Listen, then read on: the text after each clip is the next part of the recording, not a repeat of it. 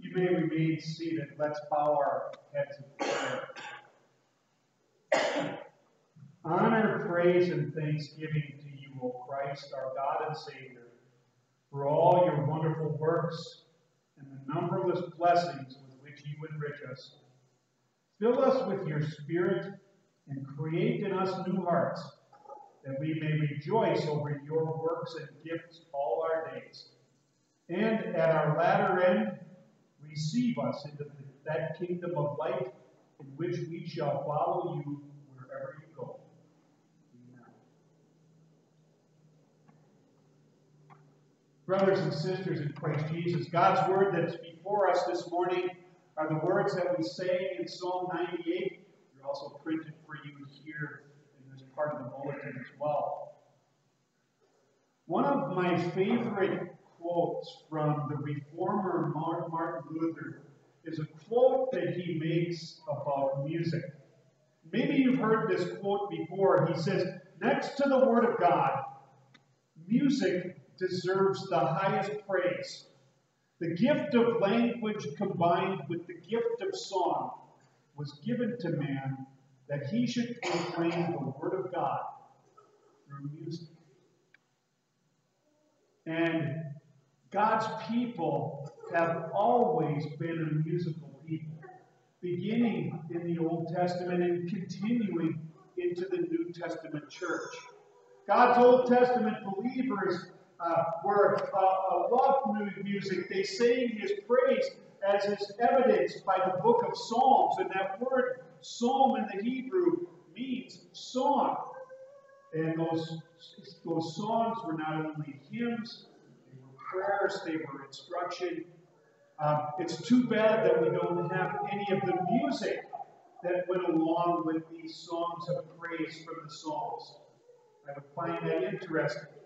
The Lutheran Church is a church that has long held to music and to singing hymns and words of God's praise. And the Lutheran Church is rich with lots of hymnody and beautiful hymns that are hundreds of years old, with beautiful melodies. But then again, the Lutheran Church isn't the only denomination that doesn't have a monopoly on good music and good religious music as well. And all of us may have different tastes and preferences in music as well, okay? Whether it comes to religious music or to secular music. Many of us march to the beat of a different drummer, and that's okay. But you know, one of the things that I've noticed in my life as a Christian, and as in my life as a pastor as well, in the different congregations I belong to, I've seen different kind of personalities in congregations as a whole during worship. Okay? I've belonged to and served some congregations where you walk into them, and when you're in worship, it sounds like almost a heavenly choir. Your ears are ringing with the voices of all of the people singing. I happened to intern in a congregation like that. And yes, there were a lot of talented musicians, a lot of talented singers and the like. It was very beautiful. It was a lot different from the congregation that I grew up in. Okay? In that congregation, you'd come into worship, and you'd sit and you'd be going through the hymns, and you'd look through it. And there was a few talented singers. In fact, we had one lady that was an opera singer in this rural congregation I grew up in. But as for the rest, this is what I was used to seeing while the organ was playing. You see people there sitting like this, mouths closed, biting their lips, and not a sound coming out of their mouths. Okay? I've served congregations that have sung and are loud, but maybe some people would be sitting there and going like this. One congregation I served in, they had a choir, a wonderful choir. Maybe the voices weren't always on key. In fact, one of the most exuberant singers in that choir back in Minnesota, who happened to be the congregational president, and I hope he doesn't ever catch any of the sermons that I preach here or put up on YouTube, loved to sing. You ever watch, and this is going to date me, you remember that episode from the Andy Griffith show when the church choir was singing and they had Barney singing along with them? This man sounded a lot like Barney. Okay? But you know what? Nobody ever said a word. Nobody ever said a word of discouragement. And this man sang at the top of his voice. And I often told people that when that man sang, that was sweeter music to the Lord's ears, probably than any trained opera singer that could ever sing, and even the angels in heaven. And why was it? It was because he was singing for joy. He was singing out of love and gratitude to his Savior. God's word that was not only in the music that he was singing, but also in the music that, or the word that he heard during the service, Lord's sacraments, the forgiveness. It was something that moved him to sing. And that is what the psalm writer is talking about in our psalm this morning. That phrase that we hear, sing to the Lord a new song. What does that phrase even mean, sing to the Lord a new song? What is a new song? I've heard different Christians try to say, well, you know, that's kind of new music. It's encouraging new and innovative music in the church. No. Okay? Actually, that word for new that's in the Hebrew language brings us about this idea of not only something that is new really in recent time, but something that is fresh. Something that is actually kind of out of the ordinary. And this is the new song that the psalm writer is talking about. Okay? Kind of echoing the words of Jesus. The old song was kind of the old way of things. The old way of things, the way people thought. The way the sinful nature thinks. The old way of salvation, which was never really a way of salvation at all. One of works. One of having a relationship with God based on what we do, based on how good we are, based on the things that we do. And that does not save. That is the fallacy in this world, that a person can have a relationship with God and be with him based on our works and our merits. That can't happen.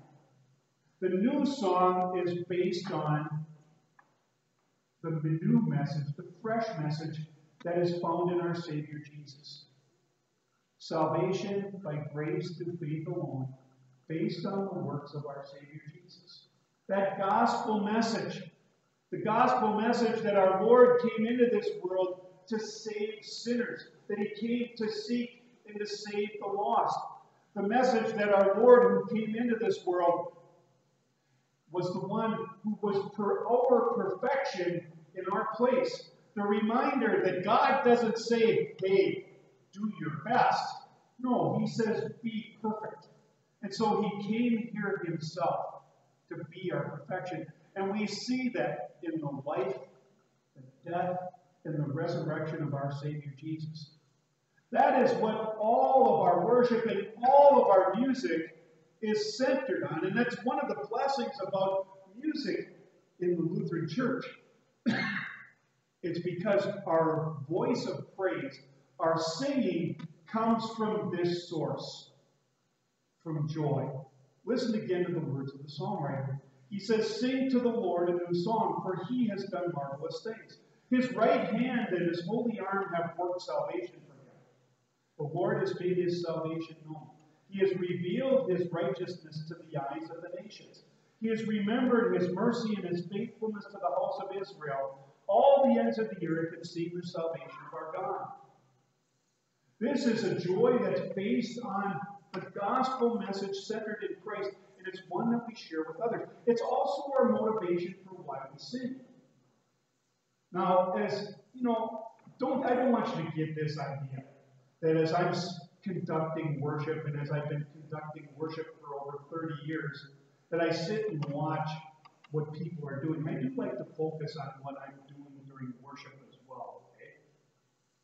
I need to keep centered and focused with that. Oh, but sometimes I see things, okay? And I'll see people sitting there during some of the most beautiful pieces of music and just sitting there like this, not uttering a word. Okay? And as I've talked to people, I've heard all sorts of excuses that are given. Okay? Well, it's a difficult piece of music. Or I've heard people say before, Pastor, you know what? Lutheran hymn music, Lutheran worship music is really a lot like funeral dirges, and they're hard to sing. And you know what? That's really not true. There is some Lutheran music like that, but it's definitely a minority. Okay? I've had some people tell me, Pastor, it's really hard. I've had a loved one that has died, and I would sit with them in worship and sing, and now those sitting and singing and thinking of those pieces of music make it too difficult to do that. I just can't bring myself to do that. Even sometimes I'll see people who sing in other areas, in other venues, but when it comes to singing in church or maybe even singing with the choir, it's something, oh, I can't do that. I'm worried about what people will think. I understand what all of those things are like. Okay? But we have to come back again to what is our motivation? Okay? God's people have always been a singing people. In fact, I was reading something this last week when it came to Christians and the Bible and music. It was something that was written by a pastor, and I'd never really heard this before, but it makes sense. And it said, atheism is musicless. It has no songs. It has no joy. It's completely silent. But Christianity has music. God's music. God's praise. Based on the joy that he brings. I've often told people who say, you know, Pastor, a lot of times this music, it makes me think of my loved one who's in heaven. I can't do this. Well, you know, when we have communion and we usually hear it during the page 15 communion service. When we talk about how we sing with saints and angels. Are you ever mindful of the fact that when we worship here, we're just not worshiping here with each other? That the saints and the angels in heaven are worshiping together with us? Really, not much different than when we're sitting with that loved one who was in the pew, but is now in heaven. We're still worshiping the Lord together. And isn't that the goal of our faith? Heaven? And that blessed, happy reunion? Reason, joy to sing the Lord's praises. It's a joy also not only that we share with one another here that moves us to sing words of praise to our Lord, but to spread it to all the world. The psalm writer tells us this too in God's word. Shout for joy to the Lord, all the earth. Break out in joyful song. Make music. Make music to the Lord with the lyre and the sound of music, with trumpets and the sound of the ram's horn. Shout for joy before the Lord, before the King, the Lord. It is that joy of forgiveness, what our Savior has done for us, the gift of heaven, the message of Easter that moves us to share that with others as well. One of the things I hope you notice that during the season of Easter every year, and those first lessons change from the Old Testament and go to the New Testament book of Acts. Not only to give us a little piece of early Christian church history, but to show us how the resurrection of Jesus moved his people to share that message with the world. Okay? The spread of the early Christian church, which was swift, which was large, which was great in number, was one that was motivated by people who had seen the Lord die and who had seen him come back to life. They had heard the words of the Lord, because I live, you too, you will live also. And that was something that they couldn't help but to share, even when they were threatened with death. They were threatened with death. If they wouldn't keep silent, they'd say, we've seen the Lord alive. We cannot keep quiet about this. We have to share it. And it's that same glorious resurrection of Jesus that moves us to share that with others as well. Because it's a joy that will last for all eternity. Listen again to the words of the psalm. Let the sea roar and everything that fills it, the world and all who live in it. Let the rivers clap their hands. Let the mountains sing for joy together before the Lord, for he comes to judge the earth.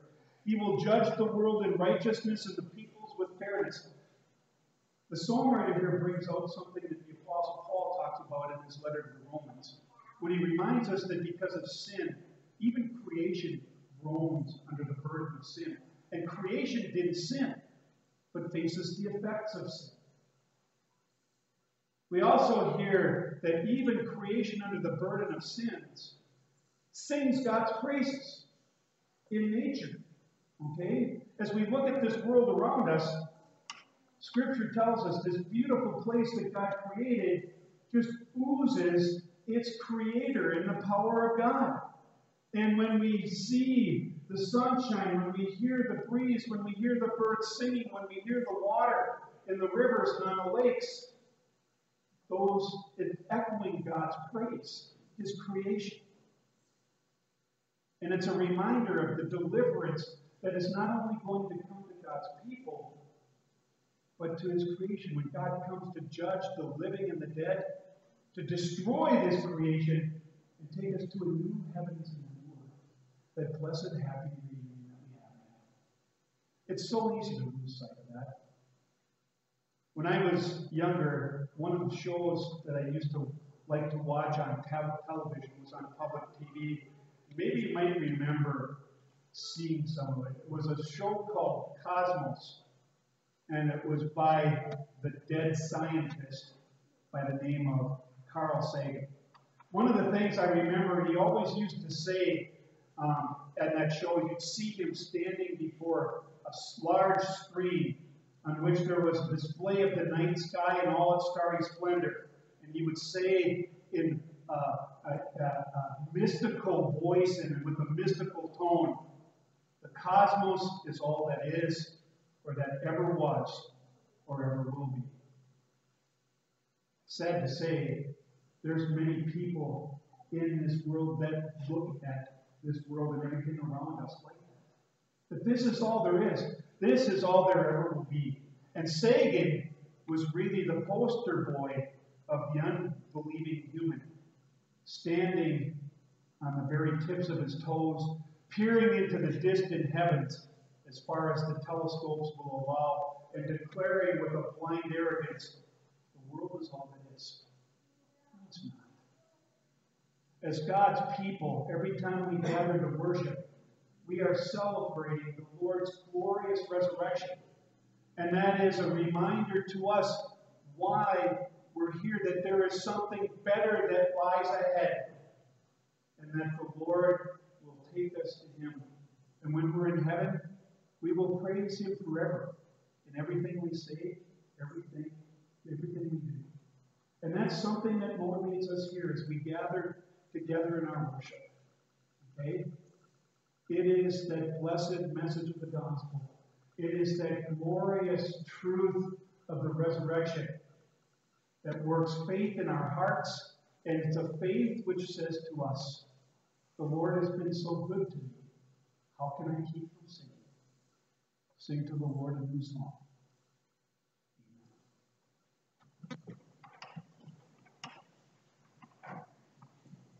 The peace of God, which surpasses all understanding, will guard your hearts and your minds through faith in Christ Jesus. Amen. We'll confess our Christian faith with the words of the Nicene Creed. You can find those words printed for you on page 13 and 14 in your bulletin. We believe in one God, the Father, the Almighty, maker of heaven and earth, of all that is seen and unseen. We believe in one Lord Jesus Christ, the only Son of God, eternally begotten of the Father, God from God, light from light, true God from true God, begotten, not made, of one being with the Father. Through him all things were made. For us and for our salvation, he came down from heaven, was incarnate of the Holy Spirit and the Virgin Mary, and became fully human. For our sake, he was crucified under Pontius Pilate. He suffered death and was buried. On the third day, he rose again in accordance with the Scriptures. He ascended into heaven and is seated at the right hand of the Father. He will come again in glory to judge the living and the dead, and his kingdom will have no end. We believe in the Holy Spirit, the Lord, the giver of life, who proceeds from the Father and the Son, who in unity with the Father and the Son is worshipped and glorified, who has spoken to the prophets. We believe in one holy Christian and apostolic church. We acknowledge one baptism for the forgiveness of sins. We look for the resurrection of the dead and the life of the world to come. You may be seated for the collection.